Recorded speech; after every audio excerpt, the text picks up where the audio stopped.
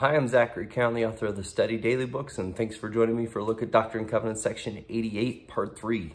In part 2, we ended with the promise that the Lord said, look, eventually he's going to visit every kingdom and creation that he has.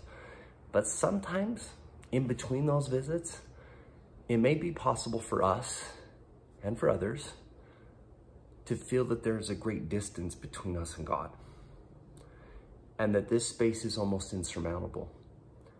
And that we feel that it's really, really far and that he's very, very far away. So today, the Lord has promised, here are some principles that in between times of his visits, you can use to collapse the distance, to bring ourselves and to bring Jesus Christ closer so that we can feel him even when he's not with us, that we can have his abiding influence. These are awesome principles, and they work. So go ahead, pause your video, and check out Doctrine and Covenants, section 88, verses 62 through 69, and look for principles that collapse the distance between us and Jesus Christ.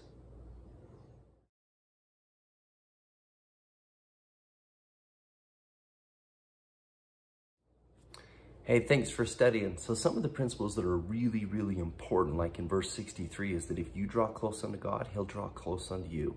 And many of those things that he brings up is just praying for the right things and praying for things that he wants you to pray for. And the only way to do that is to get the Spirit, and then it starts to happen. He talks about keeping your eyes single to his glory. And what does that even mean? It means that's what you focus on. See, it's really hard for people, some can do it, but to focus on two different things at the same time. Your eye shows you what you focus on. So as we're focusing on the Savior, everything else will fall into place. And then he says, here's a couple of other things that if you're not careful, it will cause you to not feel my Spirit. If you're idle, if we waste our time and we waste our thoughts, we're going to struggle with that. And then check out verse 69, because it's got the idle thoughts and then excessive laughter. And people, anytime I talk about this, students are like, I don't get this. God doesn't want us to laugh. No, it's excessive laughter. In the footnote, it talks about reviling or revolting laughter. Laughter mocking and making fun of others. Inappropriate laughter. Laughter about things that we shouldn't be laughing about. It's not that God doesn't want us to be laughing and having a great time. It's that it's the right kind of laughter. Now, when we do this, when we've gotten closer to him, he's going to immediately say, it's time to go forth and to do the work and to really go out and to teach the gospel effectively. And so he's going to change things. A few years ago, the missionary age was lowered, both for young men and for young women. As the general authorities and apostles started to talk about that event, they were only quoting 2 scriptures about why they did that. And it was verses 72 and 73, where the Lord said, in my time, I'm going to hasten my work to bring it to pass and to move it forward. That's incredible, this idea of hastening the work. The Lord has said that he's going to hasten his work and push it forward. Well, then the fear becomes, if he's hastening his work, taking longer strides, moving his work forward faster, there's a fear that we might fall behind.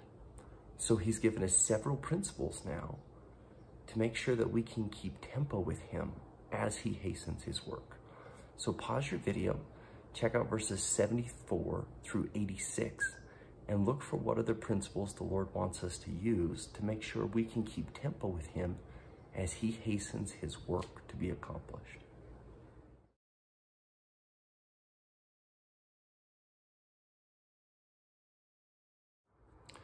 Thanks for studying. I hope you saw the Lord's push for us to maintain tempo with him. He wants us to run with him and to be with him all along it by organizing ourselves and also gathering together with each other, because it's not just enough for us to keep tempo. He wants us to help others.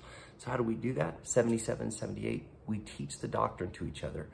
And not just that, but then he encourages us all the way through verse 79 and 80 that we teach everything. The perplexities of nations. We talk about things. We study geology. We learn about languages. We talk about cultures and nations. and history and wars, and we learn. And then we become more useful in that. The Lord tells us to abide on things, tarry on things, stay with things, and to not become entangled with certain things. All of this in hopes that we can continue to hasten the Lord's work. And what is that work? It's to help people find joy in the gospel of Jesus Christ so that they can have faith, and their faith will lead them to take actions like to repent and to forgive and to be kind and to be hopeful and prayerful, to have mercy and justice.